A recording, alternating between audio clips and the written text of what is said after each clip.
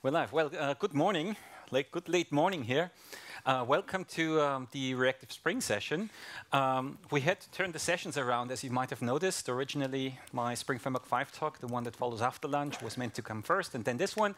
But we're happy to switch the order, since one of us has to disappear right afterwards. Sorry. All right, so this session is a demo session. It's live coding, no slides other than these few words here, which barely qualifies a slide. So what are we talking about today? It's also a photo. Yeah. I just want photo first, most important things first, sorry. Priorities, people, priorities. Yeah. Okay, everybody, on our marks, get set, say open source. Cheers! Woo! Thank you. So, okay. Allez-y. We only have 45 minutes, so we have to do the most important things first, otherwise we don't get to them.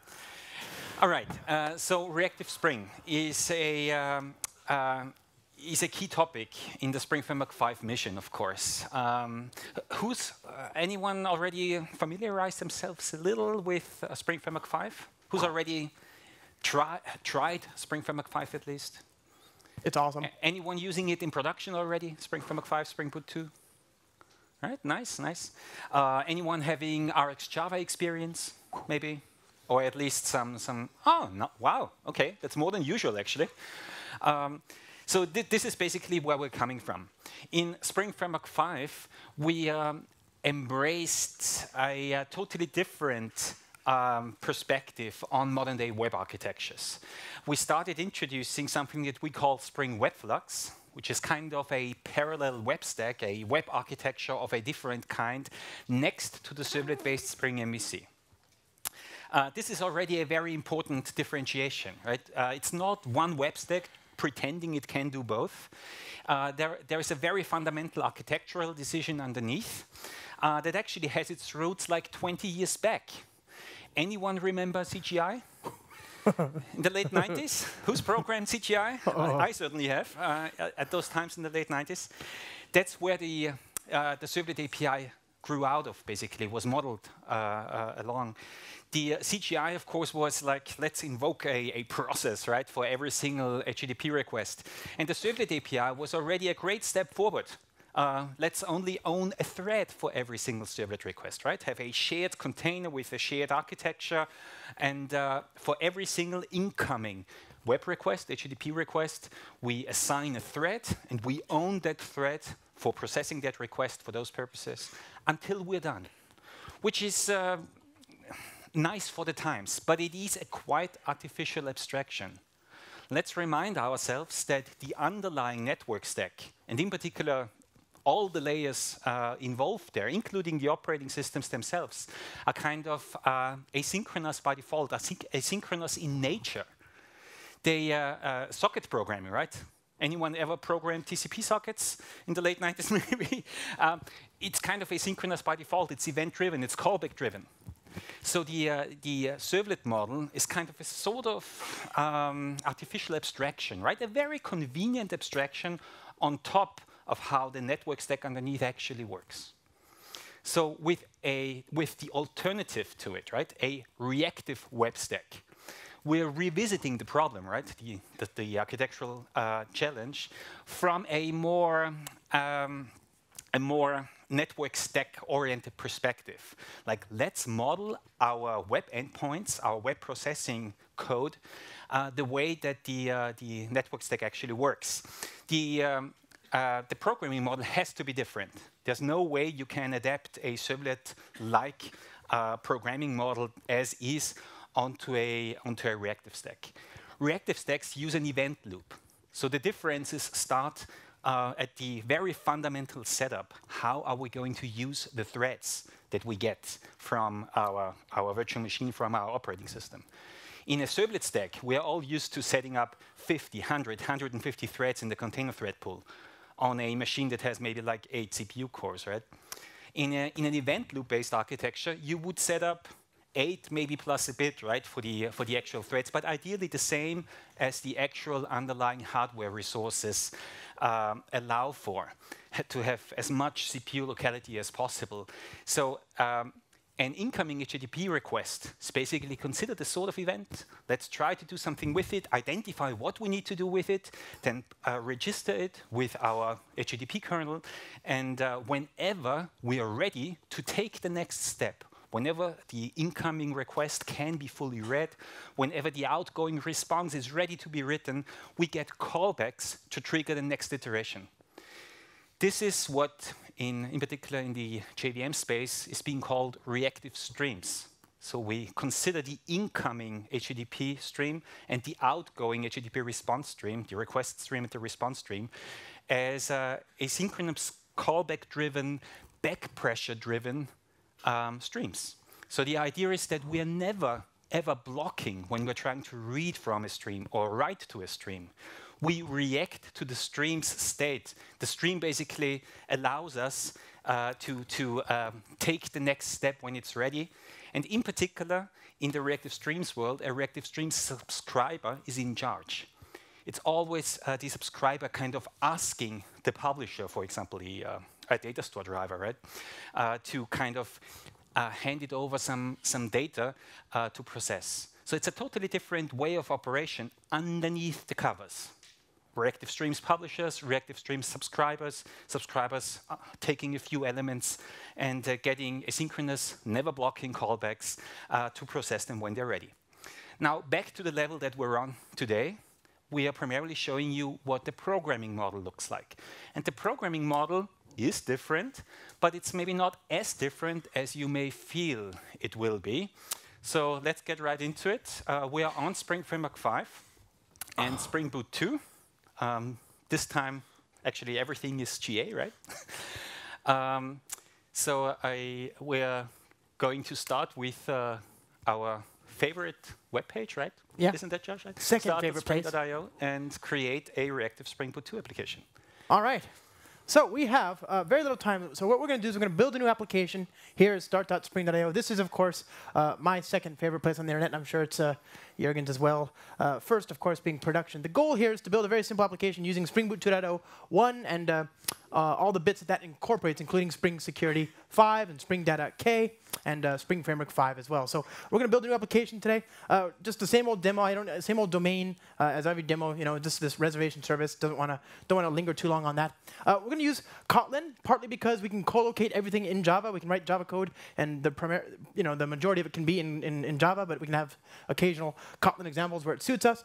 And we're going to build an application here using the reactive web support here, and this is different from the web support in Spring Boot. This is the Spring WebFlux module that Juergen just introduced. We're going to use reactive MongoDB. We have a number of different persistence options here: reactive Cassandra, reactive MongoDB, reactive Redis, reactive Couchbase. All of them are fine choices, but notice that we're not using a reactive JDBC offering here, right? There's hope. I have optimism that at some point there's going to be a reactive JDBC thing eventually, but for now, I don't think it suits us to have a facade around something fundamentally blocking. Is that fair? There are ways out of this, right? You can set up a worker thread pool and pass like blocking operations like JDBC and JPA operations to them. But fundamentally, you're doing yourselves a favor by starting from the bottom. If you have a reactive data store driver, expose its power through your application, through your system, up to the web endpoints. This is what a true WebFlux server stack and an event loop-based WebFlux server stack is about. Exactly. So there's that. We're going to use reactive MongoDB. I have that running on my local machine as well. We're going to use what do we want to use? We're going to use reactive MongoDB, reactive web.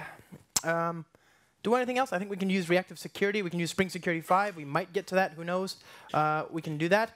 We might use the gateway, Spring Cloud Gateway, but we can comment that just in case if we don't have enough time. I think that will be enough. That'll be a very simple application that'll give us a chance to demonstrate a lot of different concepts here. Now, I could switch to the full version here, and I'll see an ocean of checkboxes, things that I could add to my application if I wanted to. Notice that we have all these SQL-based things. These are not going to be particularly useful. We have our NoSQL options. A lot of good choices, a lot of things that we could talk about, including the larger Spring Cloud and microservices ecosystem. The whole microservices ecosystem is now being reworked in terms of reactive programming. There are some drop-down menus here, and these imply a choice where I think, for now, realistically, there is no choice. The first drop-down here is the choice of the Java version. Now, Spring Framework 5, and thus everything that builds on it, requires a Java 8 baseline, right? So you are using Java 8, you're using Lambdas, you're using all this good stuff. Spring Framework 5 itself now has Java 8 code in it, right? Plenty. Plenty. And the entire code base is Java. And did that feel great, being able to Yeah, modernize? finally. Consuming all of this good stuff ourselves internally, as opposed to just supporting it in applications as we did before, is nice. And it works now also with Java 9 and 10. Is that fair? Yeah. But there's obviously there's some there's a discussion to be had about whether you should be using Java 9 or 10 if you're not prepared to upgrade every 6 months. So realistically, for now, we'll leave it on 8 and wait for Java 11, which is due later this year. Yeah. Now, it's fair to say Java 8 is a great baseline if we want to see it from a positive perspective. We can do many things with it. Lots of the story that we're doing in Spring Reactive is Java 8 based. It couldn't have happened on Java 7 or older, without lambdas, without method references, without the Java util function package. Many of those programming styles wouldn't be nearly as nice as they are on Java 8.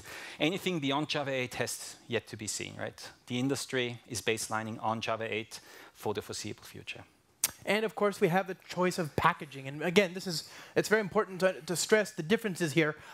You can do embedded servlet-based web applications using Spring Boot in jars and in wars, and you can do reactive non-servlet-based active applications using jars and wars, right? So it's a very strange, you can mix and match. But the point is, for now, for our purposes here now, we're going to use .jar. And we're going to hit generate. That'll give us a new project, which will open up here in my IDE. And it doesn't matter what IDE you're using. I'm going to use IntelliJ. Just curious, how many of you are using IntelliJ? Very good. How about Eclipse? Right on. Very good. About half and half. What about NetBeans? Also very nice. Very good choice. Very awesome. Good stuff. Lots of good choices. You just need Java 8 support and maybe Maven or Gradle support. So, Kotlin's topic Kotlin, these days, in this case, Kotlin would be nice. But there's good Kotlin support. So now, let's go ahead and comment out some of the stuff that we don't need just yet. We'll comment out this stuff right here. These, the security, we don't want that right now because it'll block our application. We don't want the gateway stuff just yet because it'll, well, actually, we don't care about the... Yeah, and we'll leave that all there. So we have now a reactive application, and we have a new a Kotlin-based entry point. I'm going to go ahead and remove this, and we'll just start from Java. Okay. So the nice thing about Kotlin-based projects, which the Spring Boot initializer supports, right, is that when you write code, you can just co-locate Java code next to it. So I can say reservation service application, and this will be my entry point. It'll be in Java, so that the majority of our time together we talk about Java. Public static void main string args. All right. And Spring application .run reservation service application args. All right, there we are. So there's our entry point. And what we're going to do is we're going to build an application that manages data of type, a document that's going to be mapped to a database, to a document in MongoDB of type reservation. And we're going to create some fields here. So private string ID and private string reservation name. All right. And we'll have this basic entity. Now, of course, this is Java. So, unless you're using Kotlin data classes or Lombok in Java, you need to create getters and setters and equals and all that and toStrings and oh boy, so succinct, such productivity. So, there we go. Now we're going to create we have an entity, and I want to be able to persist entities of this type into the database. So I'm going to create a reservation repository, and this uses reactive Spring data. So we're going to create a reservation repository here, or reactive Mongo repository. And the reactive Mongo repository is going to manage entities of type reservation whose key is of type string. All right. Now this repository provides all the normal CRUD style methods to create, read, update, delete data, etc. But you notice that here, while it looks fairly familiar, there's a couple things worth understanding, a couple things worth focusing on. First of all, we accept a publisher. This is the Reactive Streams publisher. A publisher emits items. It emits records asynchronously. A subscriber is the thing that consumes those records. When a subscriber subscribes to a publisher, it is given an on-subscribe callback and it is given a subscription. That subscription represents the link between the publisher and the subscriber. It is the connection, the session between the two. And the subscriber can use the subscription to say, look, I cannot handle more than, say, n number of records, 10, 20, a million, whatever you're able to handle in one transaction, basically, one safe amount. This way, there's no risk that the publisher drops 10 terabytes of data on the subscriber when it's not ready, right? You don't want to overwhelm your subscriber. This is how you guarantee that the subscriber moves no faster than it is prepared to move. This is the back pressure element that we were talking about earlier. And it also goes the other way around, right? If a subscriber is asking for data and the publisher is not ready yet, we're not blocking either. We're waiting for a callback from the publisher when the data is actually ready. It goes in both directions. No overloading from the publisher's side, no blocking from the subscriber's side. Right. So now we've got that repository, and now we're going to write some data to the database. We're going to have some sample data in the database, and we're going to do so inside of this bean of type application runner. This is a Spring component. It's just a regular Spring Boot interface that Spring Boot will recognize and then call when the application starts up. So public void run. This will be an ideal place for us to do any kind of initialization of the application when the application starts up. So we're going to use this as an opportunity to use Reactor. Reactor is the reactive streams capable reactive runtime that underpins what we're doing here in Spring WebFlux and all these Spring and reactive modules. Reactor is a separate project that can be used independent of Spring, but we enjoy using it through Spring here. So we're going to use this to write some data, and you can see that we have in this repository, as we saw here, we have methods that return two different types of things, monos and fluxes. A mono is a publisher. It implements publisher. It is just a publisher, but it is a publisher that produces either one or no values. So if you see a mono, think of it kind of like a publisher future thing, all right? And then we have a flux. A flux is also a publisher, but it produces 0 to a potentially unbounded amount of records. It can produce new records for the rest of time. As long as there's heat in the universe, as long as the sun is still out, this thing will keep producing records. And that's okay, because we can stream and consume the data as it's being emitted. So there's no risk of accumulating too much memory or whatever. Now, you could think about it, since there have been so many people with RxJava background.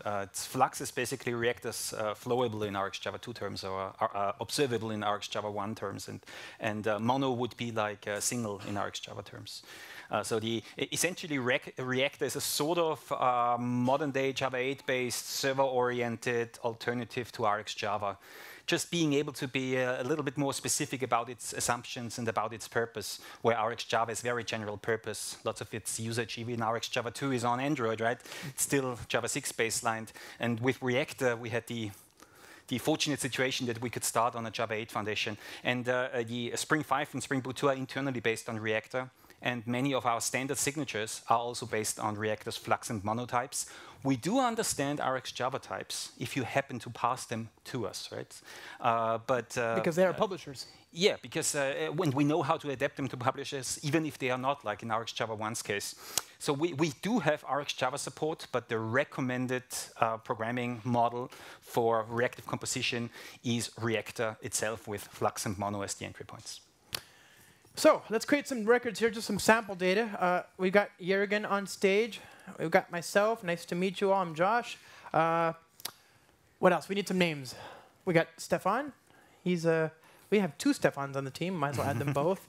And we need some other names. Miss, what's your name? Margarita. How do you spell that? R-H? A? R? Y? Like this? Very cool. Nice to meet you. Next. Is that not right? Yes. Oh, okay. I can more. barely see. What's your name, my friend? Lionel? Like this? Yeah. Like Richie? Yeah. Very cool. Very cool. Okay. 2 more. Come on. 2 more, huh? 2 more. 8. It's a nice round number. You can divide it by 2 and then 2 again. Miss, what's your name? How do you spell that? C. IA. Like that? Very cool. Nice to meet you as well. And I don't know, just one more person. He won't give up, so you have to. Who wants to be my next victim? Sorry, volunteer. What about you, buddy? Peter? Yes. Very cool. All right, so we now have a publisher full of names, right? This publisher has names in it. It's just, you can see it's a builder just to build a publisher full of names. And what I want to do is I want to map each one of those into a reservation. So I'm going to take the name like this, and I'll turn it into a reservation entity. So the entity, I need a constructor here. I forgot to build that. So build another constructor for that, and then build a no argument constructor. Again, so concise, so productive. So there we go. We're going to turn that reservation into a turn that name into a reservation with a null ID, and that'll give us a publisher full of reservations. And now I want to take each one of those reservation items and map them into a saved reservation. So I'm going to say this.reservation repository res, okay? And what do I get when I do that? Well, look at this. This save method returns a publisher, and the map method accumulates the output of this transformation into another publisher. So what I have now is a publisher of publishers. And I don't want that. I want to have just a publisher of reservations. So instead, I'm going to unpack the middle publisher by using flat map. Right? So we're using the operators to go through this data. And of course, this can be written as a lambda. That's really nice. Now, I have 3 lines of code. 3 lines of code. What happens if I run this program right now? Exactly. Nothing. Nothing at all. Nothing at all. You see, this code, quite like myself, is very lazy. In order for it to do work, you have to force it, right? So I am going to say, I want to subscribe to the data here. And I can use the Reactive Streams subscriber callback if I want to. But there are some nice overloaded versions that come in Reactor. So here, I can say systemout.println and then pass in the name, the reservation rather. This is certainly one option. I could also use just a method reference, which I think is cleaner. And so let's go ahead and see what happens. If I run this code, I will see some data run, blah, blah, blah. Okay. And this is going to be fine. This will be fine. I'll have some data in the database. But I'm using Reactive MongoDB here. And so it's going to accumulate. Oh, what am I doing? Reactive Web Application. Do I not have? Let's see. Reactive Service Application.class. Oh, silly. Spring Boot Application. I missed the most important part. It's usually generated, right? He just meant to, Josh, you meant to show it in a hand-coded form. Right? Yeah. There you go. So now we have some data. And the data's in the database. That's working just fine. But if I run this program multiple times, I will see that eventually I'll have duplicates of data. And I don't want that. So what I want to do first is I want to say, oh, let's delete everything, like so. But when I call delete all, I'm given a mono, a void. Well, that means that I'm going to have to wait for that response. I could subscribe again. I could say, you know, system.out.whatever. I could do something to wait for the response, but that's not the right way to do it, right? What I want to do is I want to force this to happen before these lines of code. And as written, this won't work. Whatever callback I use, you know, if I use then or something like that, whatever I do will be asynchronous. So I need to force this code to happen first. One way to do that is to use the block operation, which is a terrible idea. Here I have this wonderful reactive code, and I'm introducing an artificial block for no reason. Instead, I need to then compose.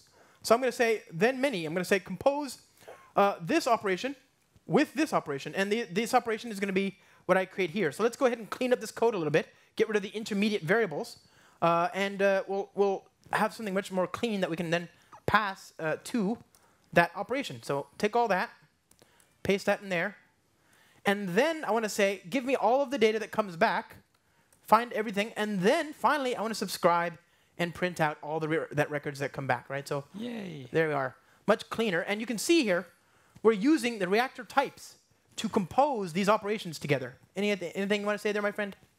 Well, this is, for those with RxJava experience, this is exactly what you're used to, even in terminology, right, from RxJava's language.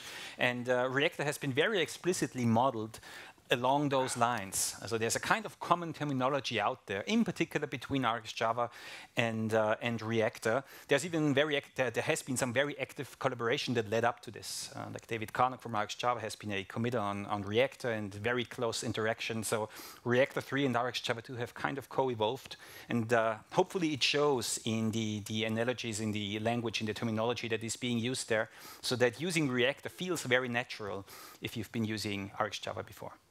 Now, this is all asynchronous, right? This is important to use these operators because the operators these lines would otherwise be asynchronous. This line may execute on a different thread than this line. That's why it's important to use these operators to deterministically, tell the engine when to schedule things and how to do it. This is very complicated asynchronous code. You don't have to use countdown latches and cyclic barriers and phasers and all that kind of stuff to make this work. The runtime will do that for you. You can even exercise some control over the scheduling of these actions. You can say, oh, I want to schedule this using an executor service that I provide here, for example, right? That is here I'm using the option to exercise which thread, which scheduler I use behind the scenes. But normally, I just let the runtime figure it out for me.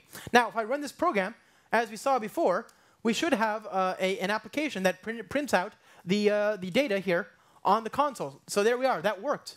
Of course it worked. It was a demo. It was always going to work. Instead, what we really wanted to talk to you about, and arguably the main reason that any of us are here at Devoxx France, is this. This is the ASCII artwork in Spring Boot. Now, this artwork took a long time to get right, but as Juergen will attest, we have many people on the team who are PhDs, doctors, people who, in their other lives, worked in nuclear physics, star stuff. The heavens above us were their daily rumination. So it's for this reason that I'm very happy with our ASCII artwork. This took a long time to get right, but you see, we worked hard, and I like the result. It's for this reason that I want to take just a brief moment, a brief digression, to talk about what I consider, and maybe Juergen will agree, I don't know, I consider this to be a very, very serious deficiency in the IntelliJ JetBrains product. For while I'm a fan, I think this is particularly short-sighted. Do you see that checkbox? The worst feature ever in an IDE. Exactly. It says hide banner. What the hell? That's a dumb feature. So I did what all people would have done. Nobody had to ask me. I'm not a hero. It's just what anybody would do. I went on the internet and I complained loudly and I sent a message out. And my friend Jan Sabron, who's a software developer by passion at IntelliJ IDEA JetBrains, responded with this message of hope, which I share with you today, here, now.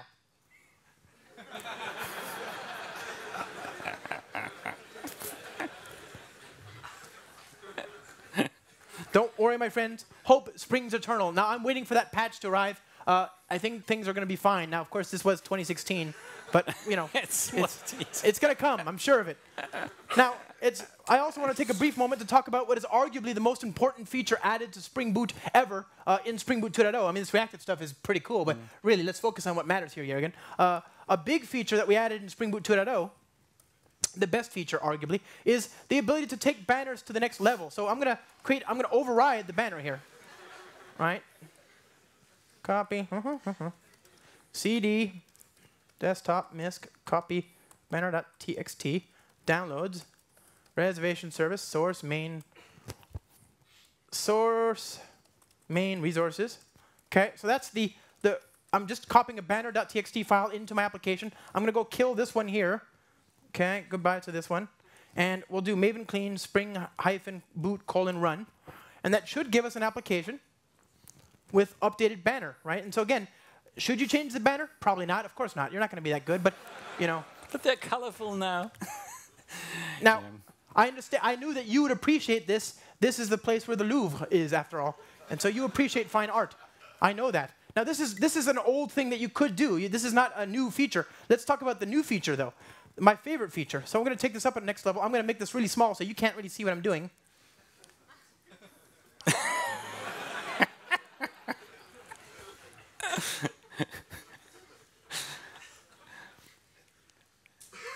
Oh man, can you read this? Just barely. Can you? Good, no. It's important. RM, RF, source, main, resources. .txt. All right, so now we'll try again. I've just changed the new file. to the best feature ever. Wait. Activities. Wait, how do I change the profile? Preferences.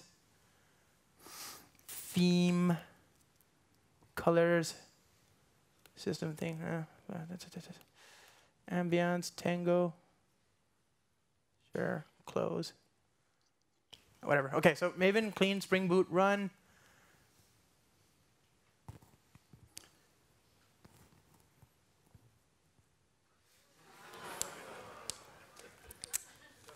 And you made it, Dennis. Hurry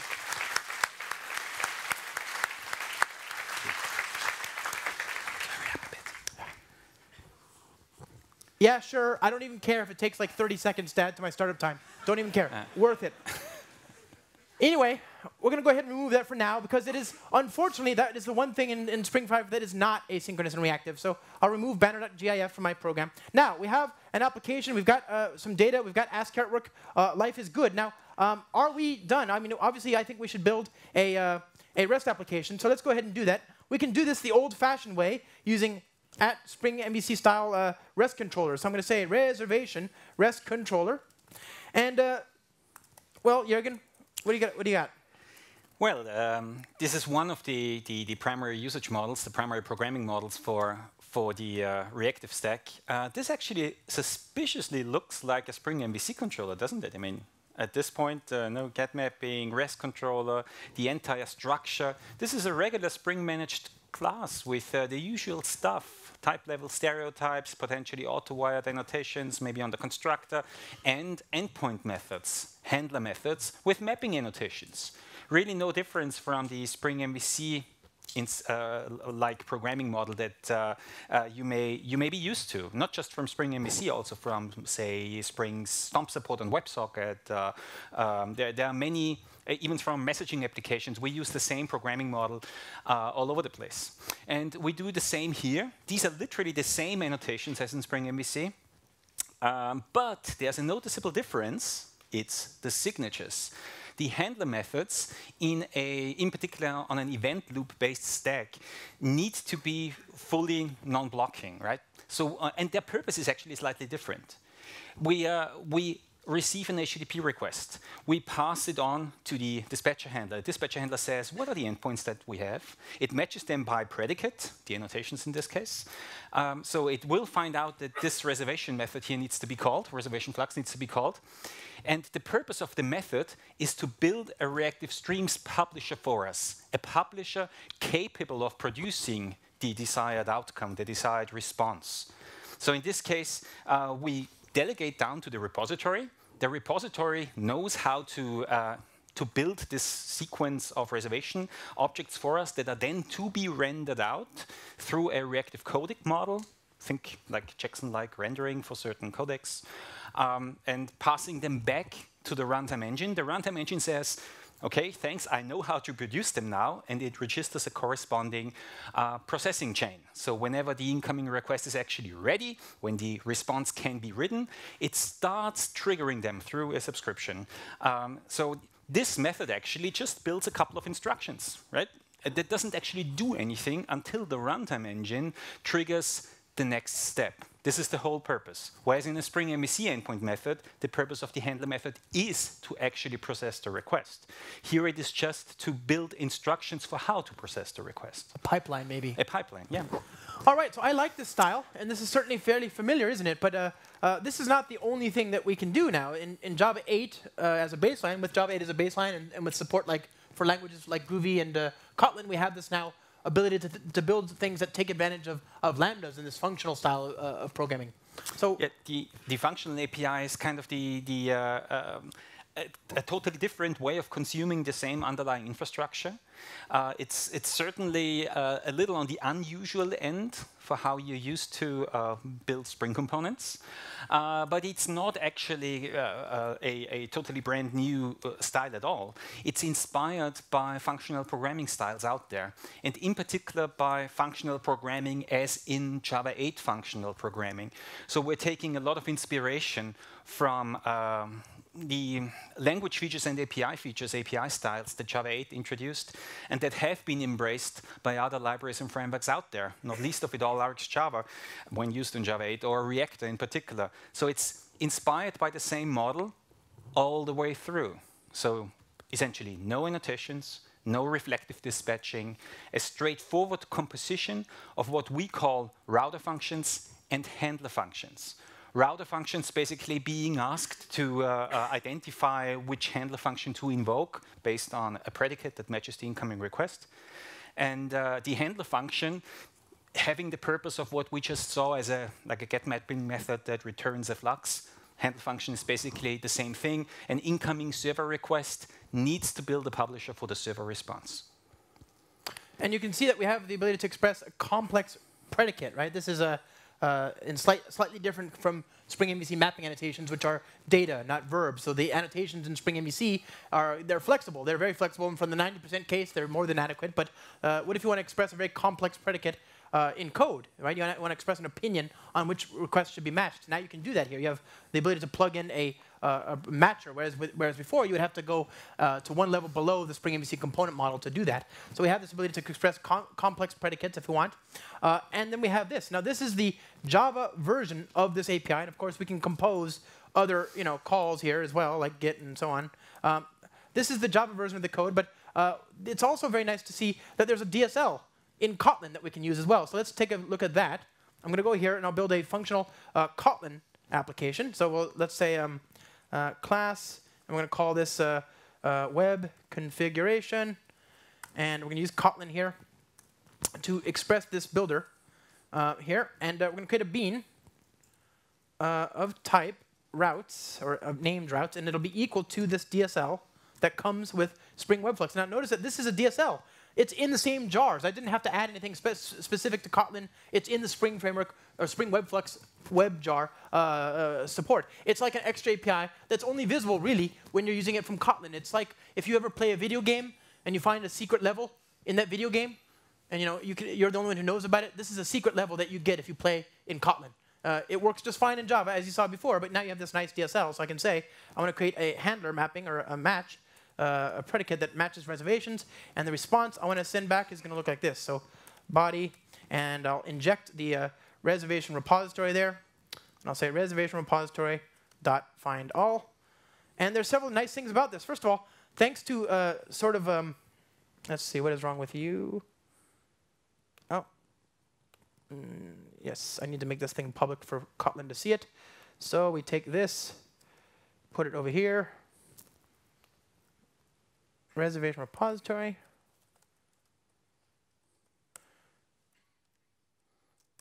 Okay. So same as before. And now this reservation configuration, it's my same endpoint, but you notice how much cleaner that is with respect to the Java API. Now, the other thing to keep in mind is that I don't have to pass in that second parameter. I don't need to pass in a class literal here. Thanks to Kotlin's inline reified functions, these are basically macros, right? These function invocations are not actually dispatches to other functions in a class somewhere. They're copied and pasted code at the call site. The compiler inlines a class literal reference. So I don't need to specify explicitly that this is a reservation class. I could, as I have to in Java, I could do that, but there's no need. The Kotlin compiler sees that the generic type is of type T, and it gives us a reference to t.class, basically, in the implementation of this code. So we can write that code in such a way that you can get kind of pseudo-reified generics. Not really. Yeah, we're trying to make the Java version of this also as DSL-like as possible, but there are certain limits to what we can do in the Java language. Right? What you've seen before with the little route and end route and get was using quite a few static imports, right? As you may have figured, route and get was statically imported. So even in Java, you can get a DSL-like experience, but there are certain limits to what you can do, like what you can infer from a lambda expression or method reference is limited in Java, whereas the Kotlin compiler retains rich metadata about Kotlin functions at runtime. So in both worlds, we're essentially doing the same thing, but we're doing it to the best possible degree against Kotlin, as idiomatic and as concise as Kotlin allows us to express them. So we've seen a couple of styles on how to map the endpoint. Now let's run them, right? Yeah. One of them. But just reiterating the point that in the end, all you're doing is you're expressing a route, whether you do so through metadata or whether you do so programmatically, is essentially just a detail, right? And the purpose of the annotation-based programming model is a declarative version of this.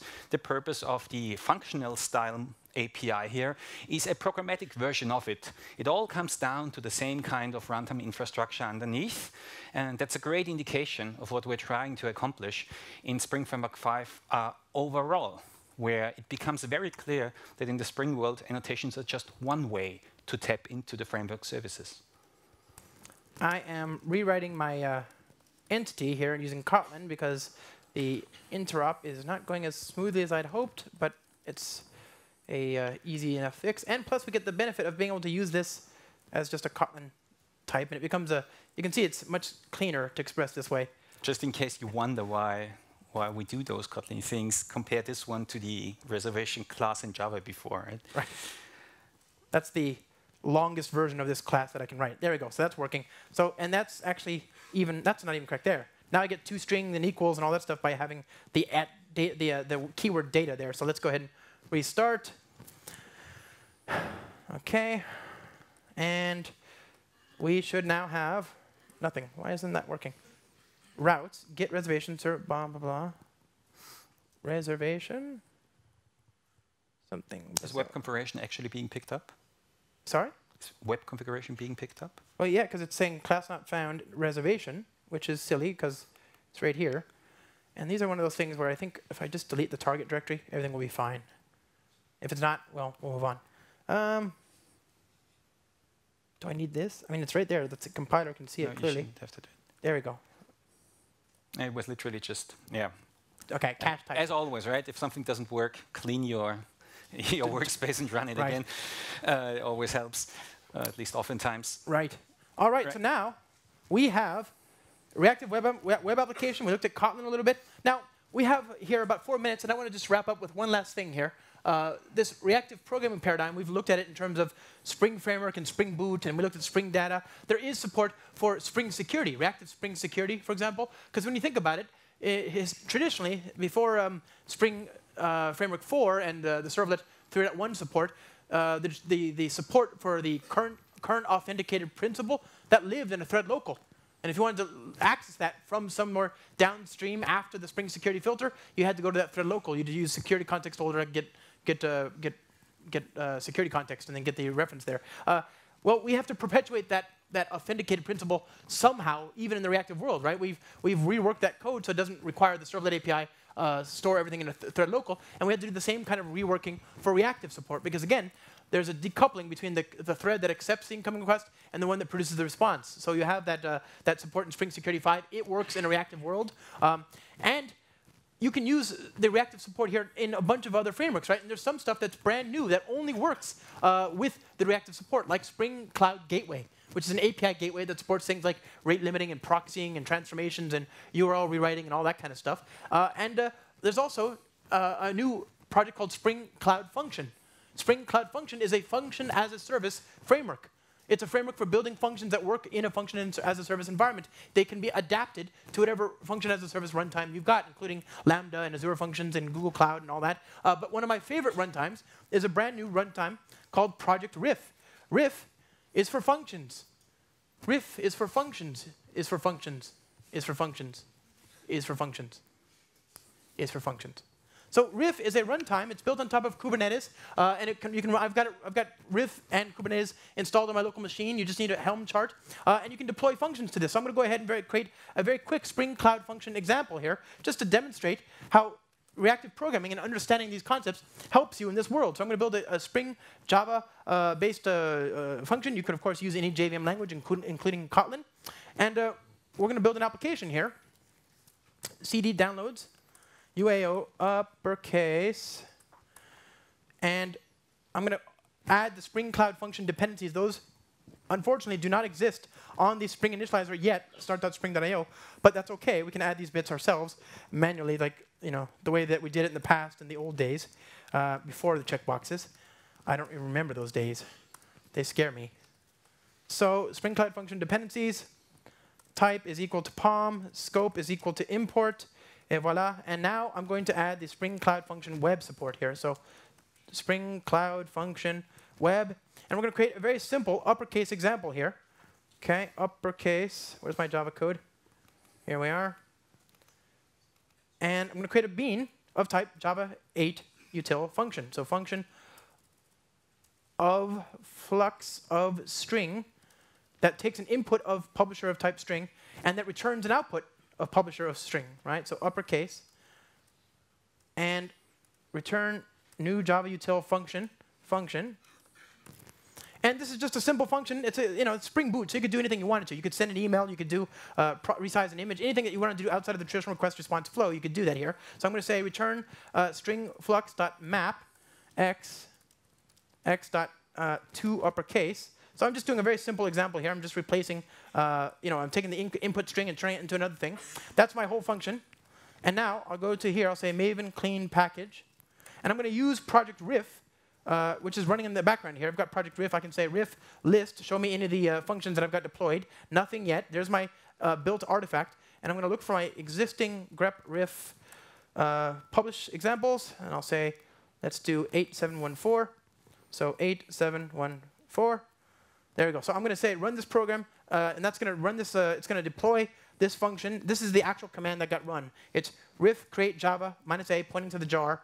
Give it an input name, and the input name is the Kafka topic on which the messages arrive.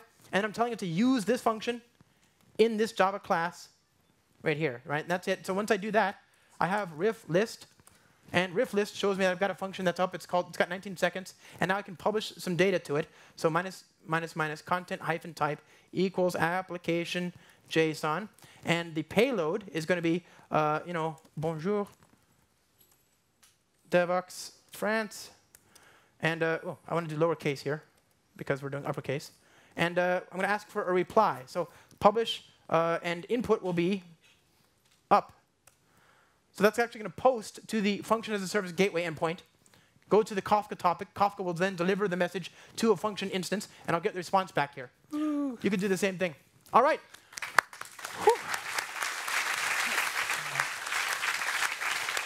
Hey man, that was a rush.